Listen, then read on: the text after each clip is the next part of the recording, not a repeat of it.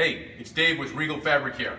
We're here to talk to you about velvet upholstery. This is two matching cotton velvet pieces. What do you do when they've been wrapped too tightly and been in storage for too long and now they're creased? Well, tune in and we're going to show you.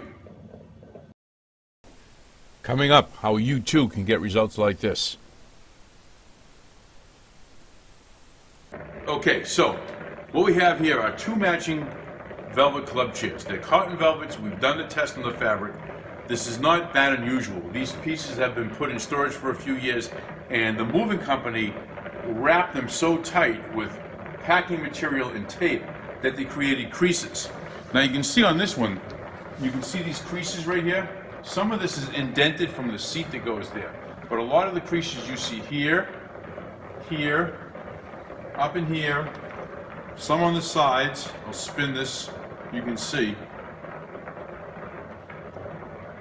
Some on the sides like that are creases. They are not necessarily permanent problems. They usually can be fixed.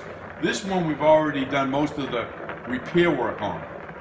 You can see how it's much less creased in there than the other piece. And you have the sides aren't bad. There are some drips from what looks like food up here on the right arm, and I don't know if those are going to come out yet, because we did an initial solvent cleaning on these, cleaned up pretty well. We always do a pre-vacuuming and a cleaning before we try to steam.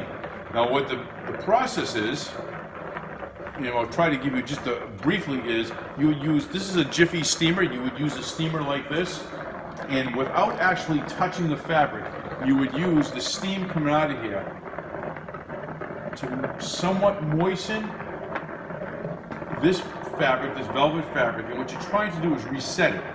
Always good if you're sensitive to heat, put on an insulated glove to protect the hands. Sometimes, if the fabric is not too delicate, you can get a soft bristle brush, a brass brush like this, and groom it up and down, and then leave it on the downstroke to get rid of the marks. It's usually successful. Other times, if a fabric is extremely soft, you have to use nothing but a white terry.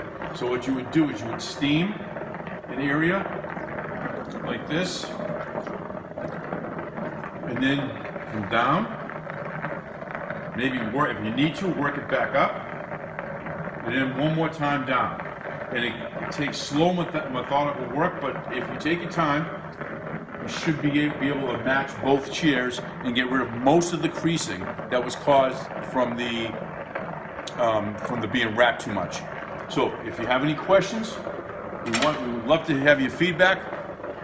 Leave your questions below. Let us know what you think of the video, and don't forget, if you want to see more like this, hit that subscribe button, or that subscribe button, the little bell, so you'll be notified when we upload. And good luck with your velvet upholstery. Thanks for watching.